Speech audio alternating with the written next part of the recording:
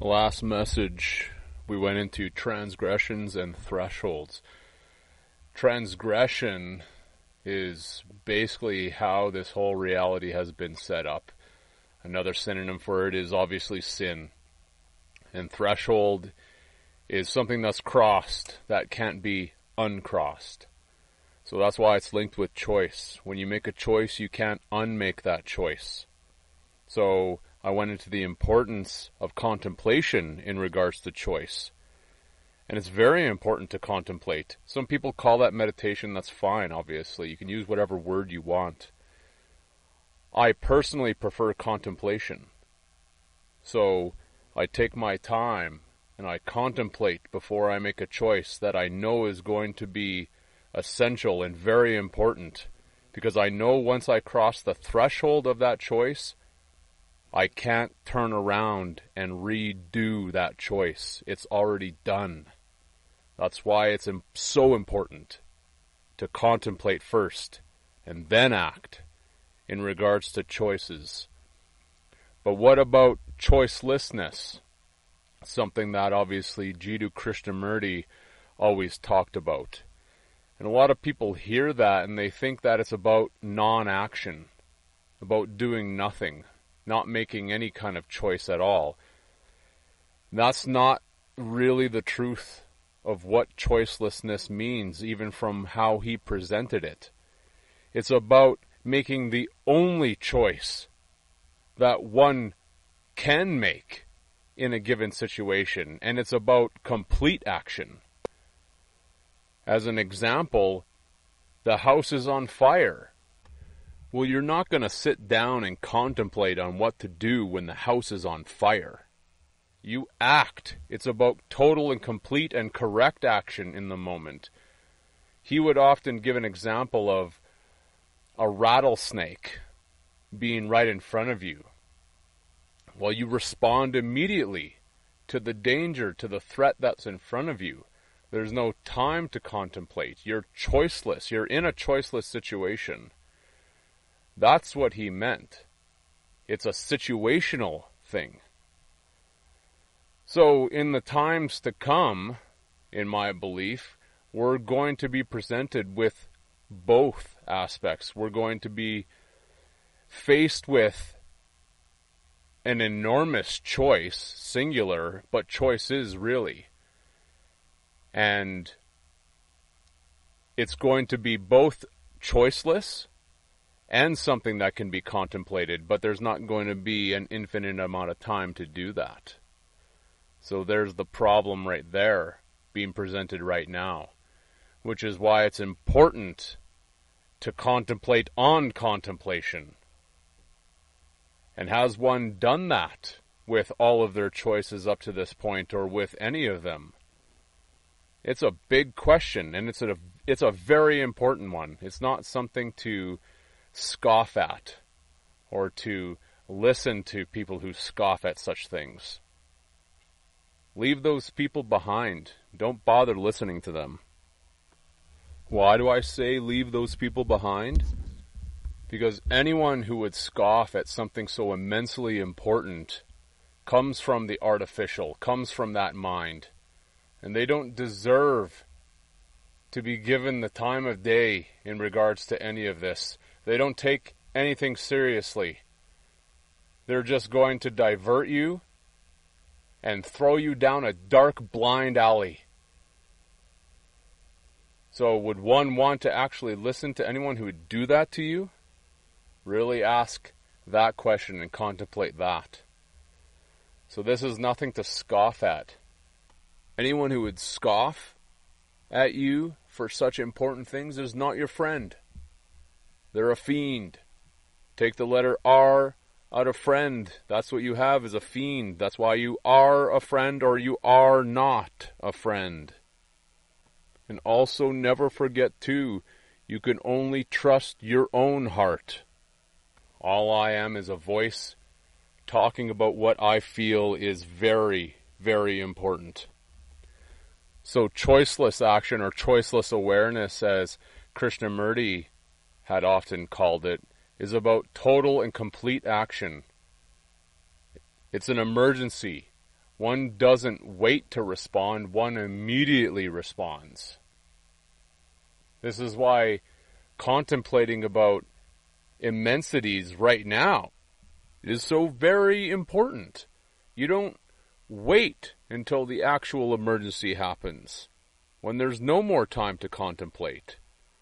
That's why sitting in silence, doing the contemplation now before the emergency, is what's important. Taking the time right at this moment, taking it serious.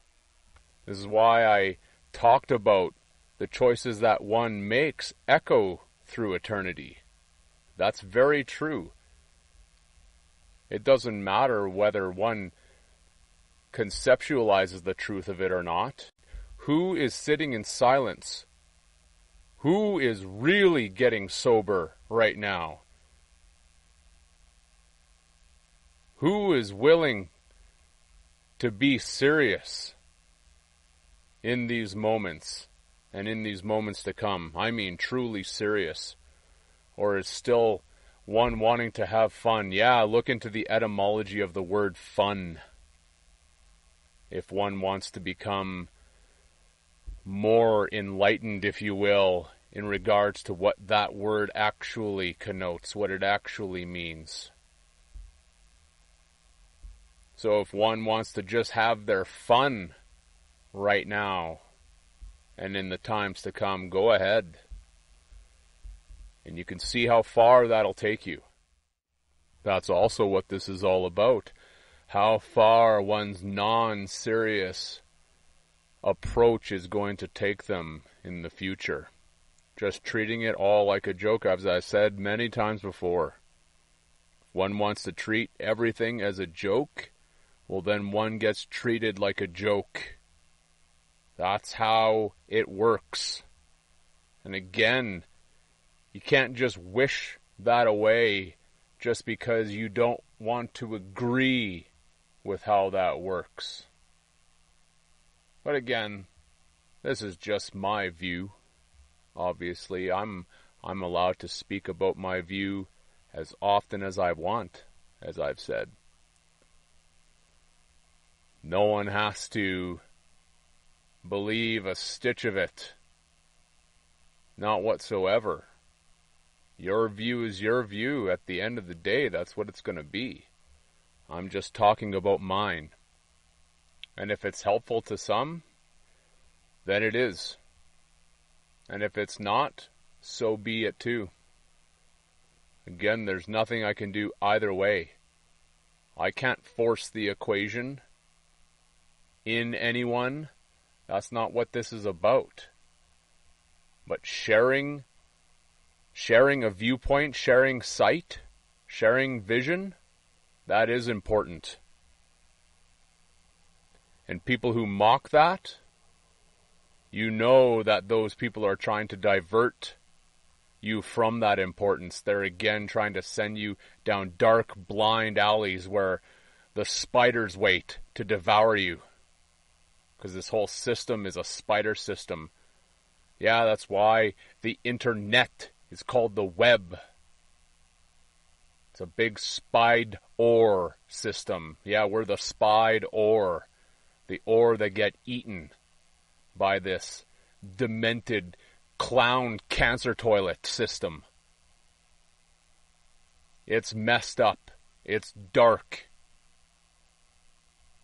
And those who keep saying, oh, you're so negative. There's so much good here. Yeah, this is a positive and negative system. To know good and evil. But the thing is, when you're in the good situation, you get to turn a blind eye to all the bad.